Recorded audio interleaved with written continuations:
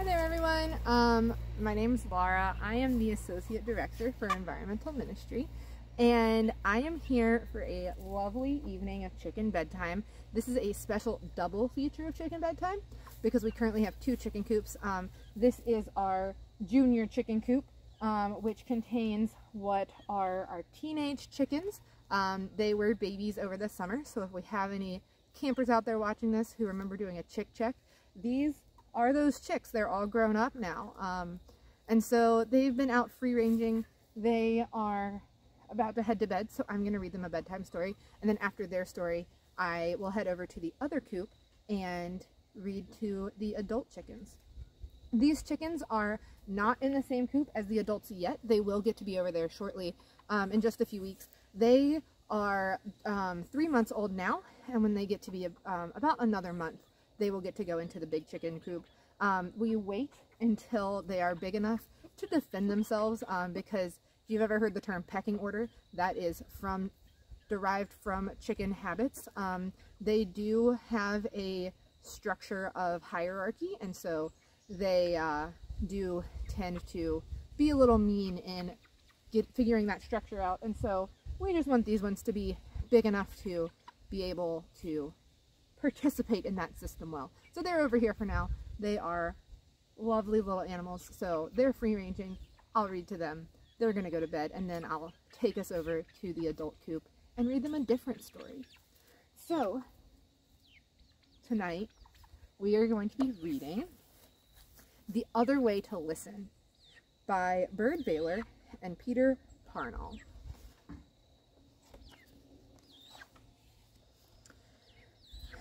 I used to know an old man who could walk by any cornfield and hear the corn sing. "Teach me," I'd say when we passed on by. I never said a word while he was listening. "Just tell me how you learned how to hear that corn." And he'd say, "It takes a lot of practice. You can't be in a hurry."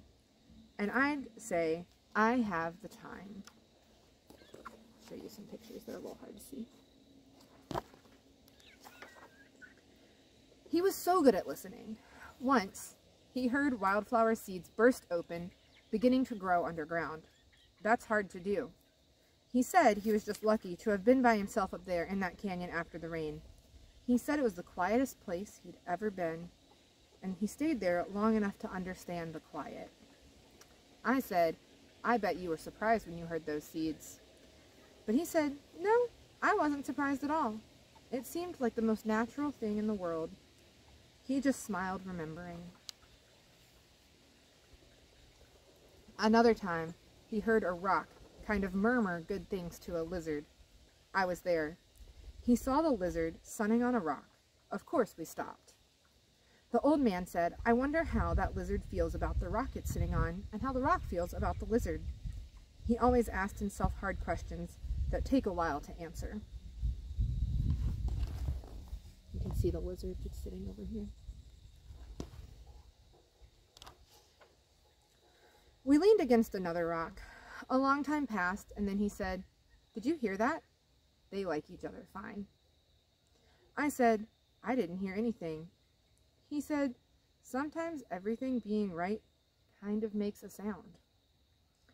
Just like now, it wasn't much more than a good feeling that I heard from that old rock. Weren't you surprised to hear it? I always had to ask. He said, "Not a bit. It seemed like the most natural thing in the world." I said, "I wish I'd heard it too." He said he thought I might someday. He told me how a friend of his once heard a whole sky full of stars when she was 7. And later on, when she was 83, she heard a cactus blooming in the dark. At first, she didn't know what she was hearing. She found it by just following the sound. There were 20 flowers on one cactus, and they were all white as the moon. The old man said, "Most people never hear those things at all."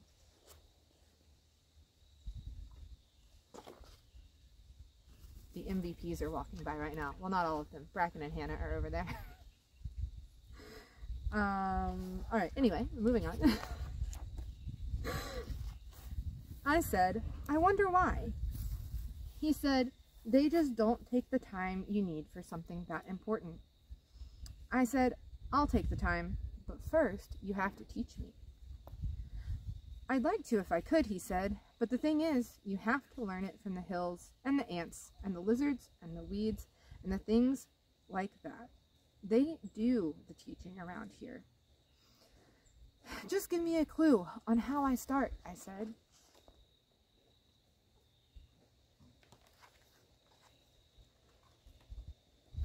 And so he said, do this. Get to know one thing as well as you can. It should be something small. Don't start with a mountain. Don't start with the whole Pacific Ocean.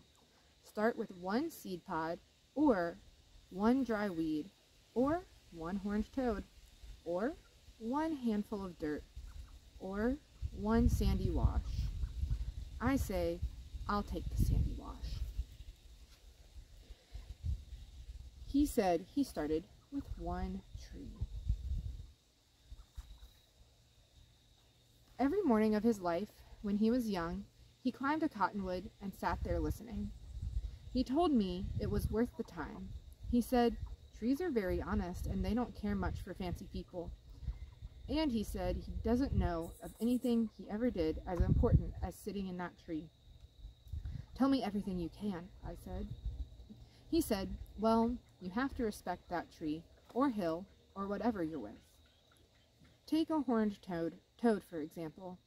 If you think you're better than a horned toad, you'll never hear its voice, even if you sit in the sun for forever. And he said, don't be ashamed to learn from the bugs, or the sand, or anything. I won't, I said. He thought of one more thing. It's good to walk with people, but sometimes go alone. That way, he said, you can always stop and listen at the right time. I'll remember everything, I said, and I did, but nothing worked. I thought there must be something wrong with me because I only heard wind and quail and coyotes and doves, just things that anyone could hear. I almost gave up trying.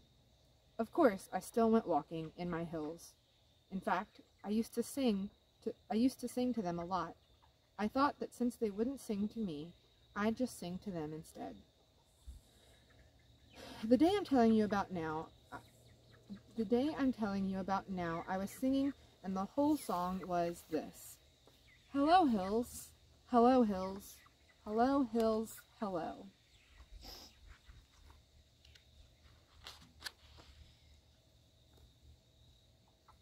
That was after I had been away 5 days, and I had missed those hills 5 days. I went out earlier than usual. You know, how everything looks new at sunrise? Well, all those hills were looking new.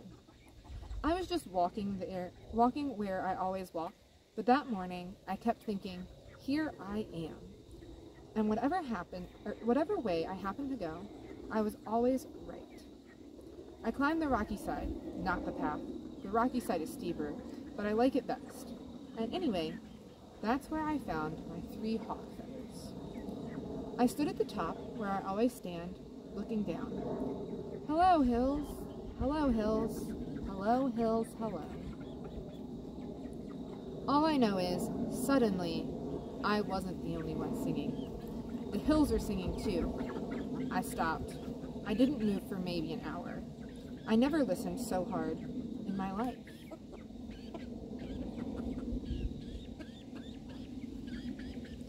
Of course, their kind of singing isn't loud. It isn't any sound you can explain. It isn't made with words. You couldn't write it down.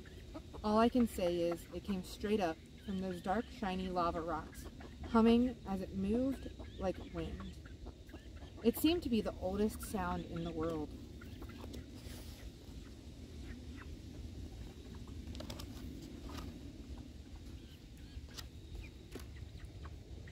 All I can say is, I was standing in the middle of that sound at 7 o'clock in the morning, just thinking, here I am, and thinking, listen, and not even being surprised.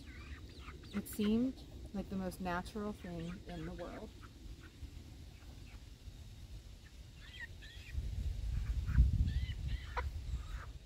I'm gonna leave you here to listen to these chickens for a little while.